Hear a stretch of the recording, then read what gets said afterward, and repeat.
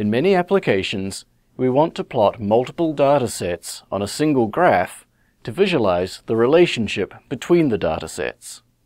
Consider a vector of average monthly temperatures in London and another vector containing the months of the year.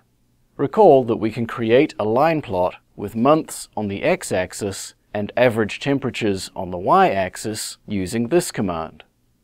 The third input specifies the style of the line plot.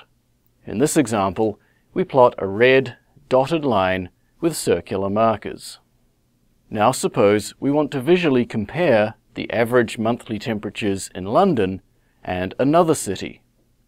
How can we plot the temperatures in both the cities on the same graph? Let's try to add the line plot of temperatures in Rio to the existing graph, again using the plot function. The default behavior of the plot function is to replace older plots in the figure with the most recent plot. This is useful when we are experimenting with data and we do not want to display all the plots at the same time. Thus, in this case, the current graph contains only one line plot representing the temperatures in Rio. To plot both line plots on the same graph, we start by plotting the average temperatures in London. Next, we enter the command hold on, which changes the underlying behavior of the graph such that subsequent plots are added to the graph. In certain applications, we may need to create graphs by combining different plot types.